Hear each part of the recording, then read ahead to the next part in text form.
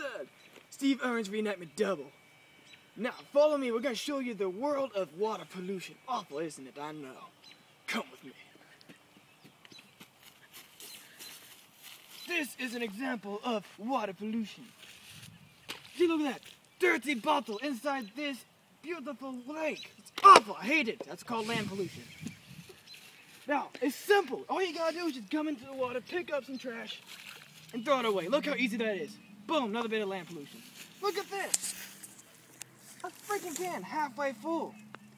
Disgusting, isn't it? I think so. Makes me mad. I hate human beings. Okay, throw that down there. Alright, that was me. Now this is another good way of non-point pollution. See this board just comes into the water. We don't know where it came from. All we know is that it's a piece of board with screws in it. See? Screws. Animal. Huh? Animal. Now, come with me as I show you another bit of water pollution.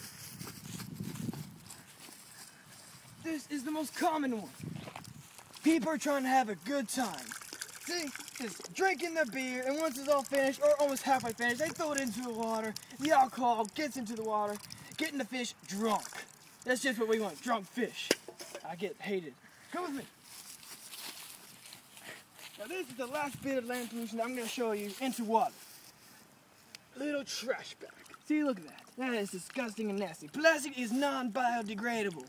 That means we cannot just simply throw it into the water and hopefully it'll dissolve. It doesn't do that. All we need to do is just maybe get a water recycling bin. Look at that. That is disgusting. See, all those toxins are going into the water, killing those innocent fish. And I just killed fish. How bad is that? I'm Steve Irwin. Have a good day.